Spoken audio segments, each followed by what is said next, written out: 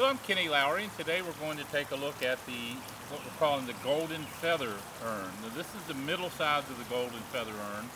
The reason we call it the golden feather, it kind of has the feather design on it. At least it's a feather or a leaf design.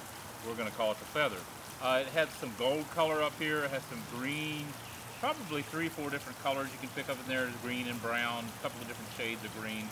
It's a beautiful jar. The way the water comes over, it hits this leaf design. That kind of a relief design on there, and it kind of shimmers as it comes over those feathered or leaf designs. Right now I'll grab the camera and show you up close. Really pretty color. That's why we are offering this jar.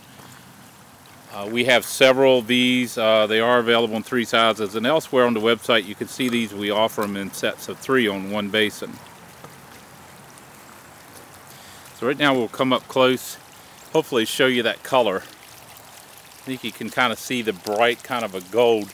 And one thing I'll point out about gold, it's probably the most eye-catching at night.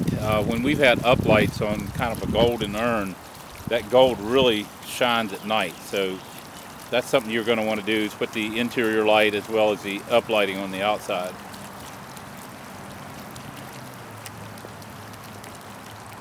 As always, if you have any questions, you can reach me at 540-948-2239 or email me, Kenny@southerngraceva.com.